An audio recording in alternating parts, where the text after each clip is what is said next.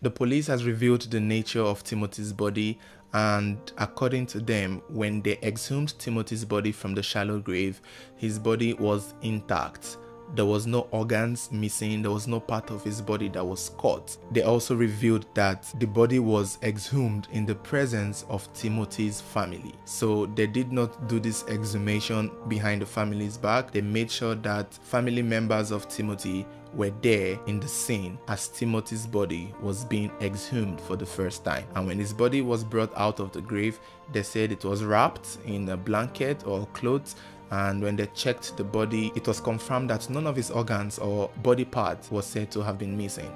Now, the reason why this is important is because there are so many speculations already going around, so many.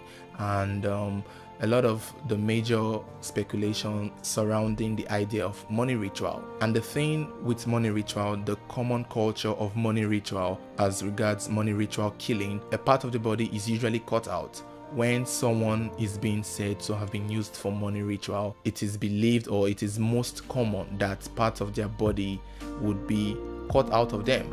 Their hands, their heads mostly, or organs of their body.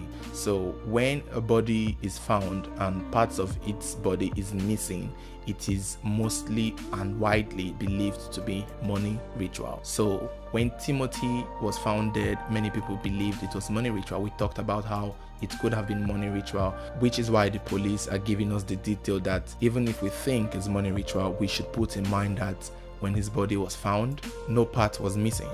There were rumors that his throat was slit, but according to the police now, that is not true, which means that his death could have been most likely suffocation, strangulation, poisoning, or anything that is void of physical trauma. It could also be natural causes. So that is a major update regarding the Timothy's case, and is still currently under investigation. An autopsy is still being carried on his body to determine the actual cause of his death. So far, the police has just cleared the air that his body was intact when they found it.